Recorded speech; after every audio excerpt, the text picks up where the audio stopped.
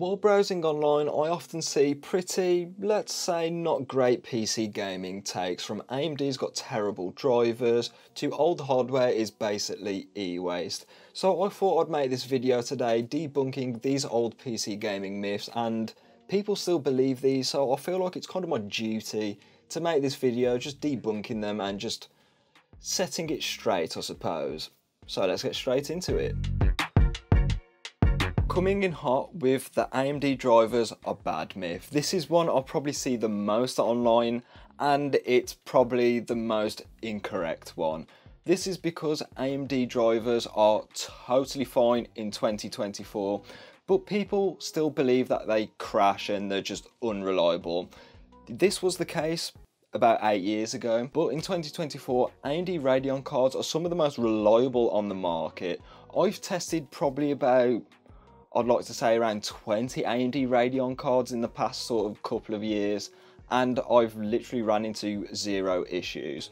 Granted, I haven't daily driven one for about 4 or 5 years, but both my brothers do daily drive a 7600 XT and a 5700 XT respectively, and they've absolutely had zero issues with their gaming PCs, and trust me, I'd be the first person to know because they'll definitely be coming to me saying that they've got problems. So if you think AMD graphics cards are woefully unreliable and Nvidia GeForce products are the only reliable graphics cards in 2024, you couldn't be any more wrong. And it's like I see these people on TikTok all the time saying, yeah, Nvidia good, AMD bad, and that is just definitely not the case in 2024. And the fact that AMD finally got on top of their drivers around 4 years ago is a great thing for PC gaming, because after all, if AMD are producing great value graphics cards with reliable drivers, which they are, this is because it will keep Nvidia on their toes, making sure prices are a bit more competitive. So at the end of the day, Radeon drivers are certainly reliable, and if you wanted to pick up an AMD graphics card for gaming, they're an excellent choice. Moving to Team Blue, particularly with Intel Arc, and this is basically the same story as the AMD drivers, but to a greater extent. When Intel Arc graphics cards originally launched in 2022, yes, they were actually not very stable and they weren't very good, to be honest. But after about 18 months of driver development, Intel Arc graphics cards are some of the best value GPUs on the market today. And I can say firsthand that Arc graphics cards are indeed reliable. I would know because I've been running one in my editing PC for 5 months now, and I've had no issues at all, particularly with video editing. And I did run into one gaming problem where Assassin's Creed Origins did have a bit of a lighting bug, but that was fixed in a driver update along with some hefty performance improvements as well. So for the most part, I think Intel Arc's been absolutely brilliant and stable. I think the root to the misconceptions that people have got around Arc GPUs is the day one reviews.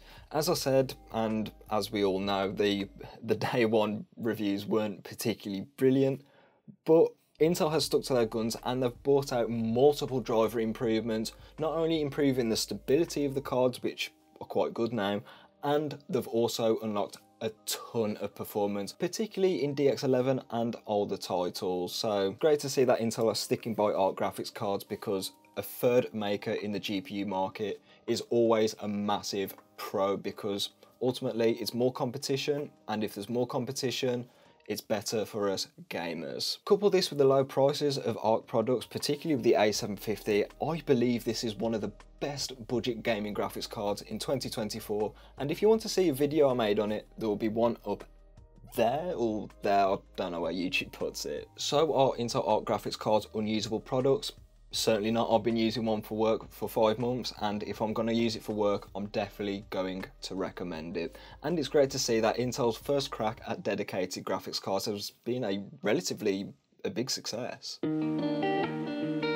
The RTX 2070 is e-waste. I kid you not, this is a comment I received on one of my TikToks, and I actually burst out laughing when I read it. This is absolute nonsense. The sheer amount of people that write off old hardware is absolutely astonishing to me, because if you just look at older GPUs like the RTX 2070, it's still an absolutely viable graphics card in 2024. It's still got relatively modern technology in it as well, with DLSS and ray tracing, even though I wouldn't recommend ray tracing on a graphics card like that.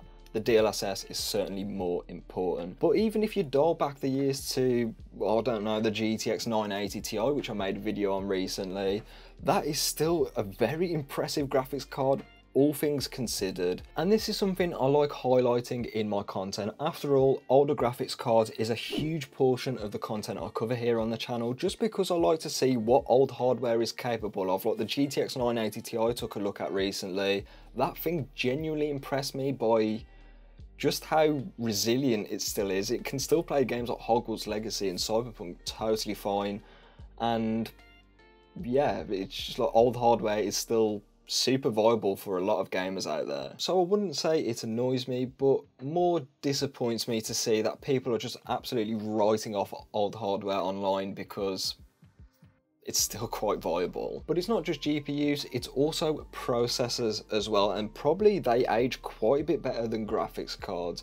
Older processors, particularly Haswell on the Intel side, like the i7 4770 and 4790K, those sorts of i7s have aged incredibly well. Yes, they're still on DDR3. No, you probably won't get any NVMe support. I know it was starting to roll out around back then, but if you want a very budget gaming PC and you want to throw in something like an RTX 2060 Super, I mean, you're going to be having an excellent budget gaming PC on your hands right there. So the point I'm making is old hardware is certainly not e-waste, particularly the RTX 2070, like that comment, because yeah, it's still a very viable graphics card in 2024, and I made a video on it as well. So if you're happy with old PC hardware, who's to tell you otherwise? I guess this links into the previous point I just made, but I see a lot of people online making GPU sort of upgrading guides. So it's sort of the, if you've got a 3060 Ti, you should upgrade in 2 years, and if you've got a, I don't know, a GTX 1070, you should upgrade as soon as possible. And I think this, for the most part, is absolute nonsense. This is because you should only upgrade your gaming PC if, one, you've got the spare money to do so, so you've got the budget to do it, and two, if you're not happy with your PC's current performance. It's very easy these days to get absolutely lost with the latest and greatest GPUs, and you want to go out and buy an RTX 4080 or a 4090 and a 7800 X3D, when at the end of the day, you're happy with your PC's performance as it is. And this is one thing I've kind of learned over the past sort of year or so. I don't really need to upgrade my gaming PC because I'm happy with the performance. I've got an RTX 3080 10GB, and ever since I basically bought it back in 2022, people were telling me to upgrade it back then because it's only got 10GB of VRAM. This isn't a problem to me at all because I don't really run into any VRAM related problems, and the only one I ran into was Jedi Survivor at 4K, and I just enabled DLSS on quality and the VRAM problems went away. So why would I upgrade to an RTX 4080 Super when I don't need the gaming performance because I'm perfectly happy? And also my gaming PC has a Ryzen 5 7600, which I think pairs excellently with the RTX 3080, and for my gaming needs, I don't see myself upgrading this gaming PC for quite a while. So yeah, if you're happy with your gaming PC's performance and someone's telling you to upgrade online, you don't need to listen to them, because at the end of the day, you're happy, and that's what matters with PC gaming. Everyone has different expectations, and in fact, that brings me on to my next point. PC gaming is so vast, you can have a different set of expectations. So what I expect from my gaming PC performance and experience may differ for you. Maybe you want 120 FPS at all times, even in AAA story games, or maybe you're cool with 60 or maybe even 30 FPS in story games. And the truth of the matter is, that is totally fine and no one can tell you otherwise. Personally, I aim for at least 60 FPS in story-driven games, and in competitive games, which I don't really play that much anymore, I aim for at least 120 FPS. But these are my sort of expectations from a gaming PC. Yours may obviously differ. So if you need 360 FPS in competitive games, no one's to tell you otherwise. So there's people online, particularly on Twitter, that are saying Everyone needs at least 90 FPS in said game at 4K to have a good gaming experience are just speaking utter nonsense, because not everyone has those expectations. And I grew up in the Xbox 360 era of games and the PS2 slightly as well, and a lot of those titles were running at 30 FPS and dropping below that a lot of the time, and yeah, we were totally fine with it back then. Obviously standards move on, but even if I was playing a game at 30 FPS, I reckon I could probably get used to it. It wouldn't be that great for me, but yeah, I could probably stomach it. Anyways, frame time is more important than average frame rate anyway, because I like a consistent frame rate, so I'd rather have a consistent 30 FPS than a 60 FPS that is just jumping all over the place, if that makes sense. So this has probably come across as a bit of a rant video, and if I'm honest, I kind of needed to get this off my chest because I just see horrid takes, particularly on Twitter, or X is what it's called now, and TikTok. It's like a lot of people have gotten stuck into the sort of the mindset that if you don't have an RTX 4090 and a 7800 X3D, your gaming PC is totally worthless. When the fact of the matter is, if you're happy with your gaming PC and you have fun while playing games, your gaming PC is definitely worth... I don't know where I'm going with that.